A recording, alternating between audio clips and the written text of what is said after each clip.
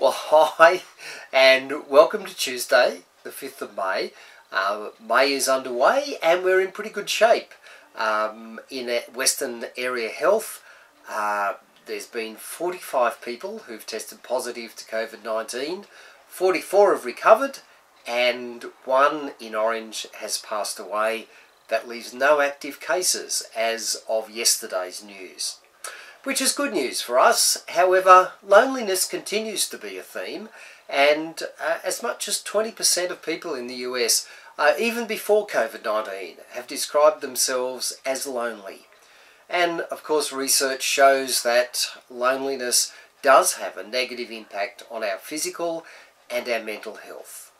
So what should we do if we're feeling a little lonely? Well, I think we need to start by being a friend to other people, and we might do that by praying for other people. 1 Thessalonians 5 and verse 11 says, "So encourage each other and build each other up, just as you are already doing." So ask someone, how can I pray for you? And then choose to pray for them regularly. And when you pray regularly for that person, your empathy for that person and for other people increases. Secondly, start having some honest conversations. Again, Proverbs 13:20 says, "He who walks with the wise grows, but a companion of fools suffers harm." Relationships are built on trust, and trust, of course, goes both ways. Don't just talk about yourself. Ask a lot of questions. Listen to what other people are saying, and don't judge them.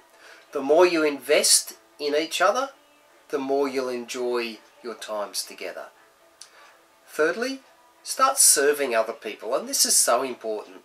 Hebrews 10:24 says, "Let us think of ways to motivate one another to acts of love and good works." Serving other people helps us beat loneliness by taking the focus off ourselves and focusing on other people. Lots of people in this time have lost their jobs, but you know what? Lots of places who rely on volunteers have lost volunteers. That's right, Meals on Wheels, for example, have lost a lot of elderly people who volunteer to deliver meals. They're healthy, but they're in that vulnerable group, so they've dropped out of volunteering and dropped out of contact with other people. Maybe it's your opportunity to give them a hand, or some other group that are in a similar situation. And fourthly, take the initiative to invite other people. Romans 12:10 says, "Love one another deeply, honour others more than yourselves." So when we take the initiative to invite others, we connect with them. And connection is the thing that's important at the moment.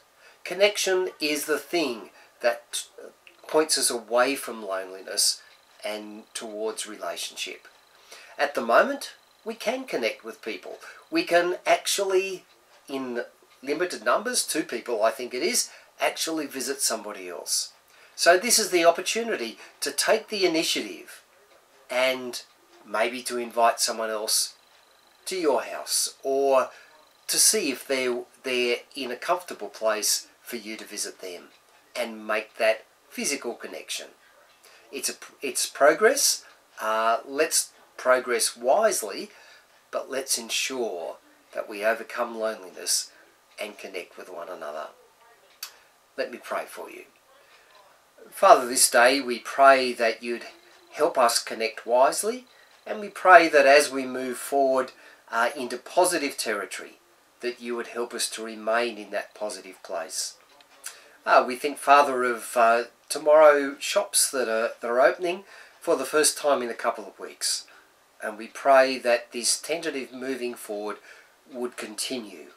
We pray, Father, for those who fall through the cracks of the government help and other welfare schemes. And we pray, Father, that they might come under your notice and under your care. In Jesus' name we pray. Amen.